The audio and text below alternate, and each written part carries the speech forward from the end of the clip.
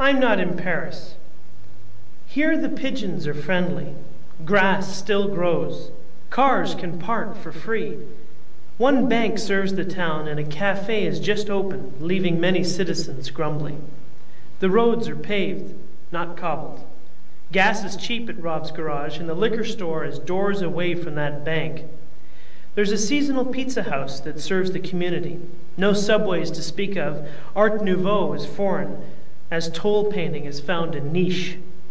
The Legion won't allow turbans, so I don't go to the Legion. Gossip is entertainment, and the post office doubles for a central station of blessed skewed information. You know, it's tough to say, but I'm kind of glad I'm not in Paris.